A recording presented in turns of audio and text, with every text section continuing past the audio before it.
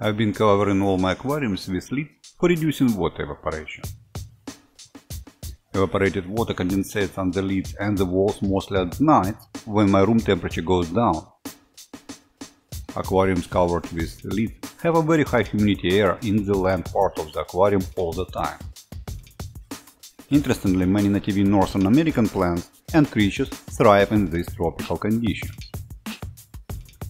Water evaporation has profound effect on water quality characteristics in all aquariums. Evaporation of water results in increased level of salinity, minerals and metals concentration in the remaining water. Using lids is necessary for maintaining the quality and water levels in the aquariums. Also, water evaporates from plants growing on top of aquariums. I have to add water monthly in aquariums with plants growing on the top, like this one. And without the lid, I would end up adding water weekly in this tank. My 29-gallon covered aquarium needs to be refilled with about less than a gallon water once a year. Covering aquariums really helps in keeping aquariums healthy.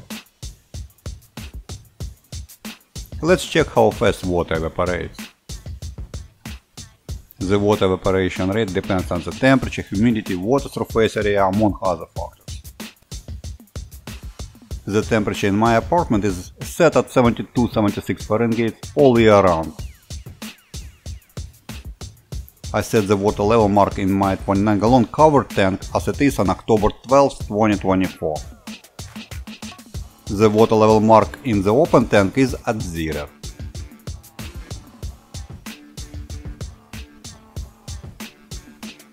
Four days later, on October 16, 2024, the water level in the covered tank is on the same mark. The water level in the open tank has dropped 1 cm. That's about how much water would get lost in my covered tank through the whole year.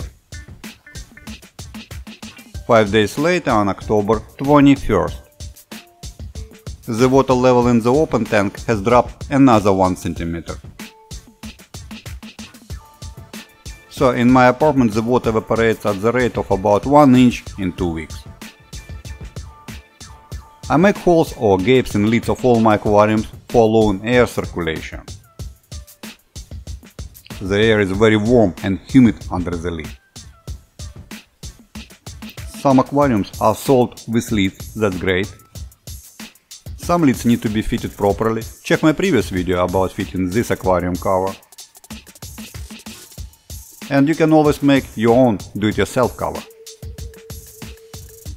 In the next video I am going to show even a simpler do-it-yourself aquarium cover anyone can make. Have fun and happy aquariums!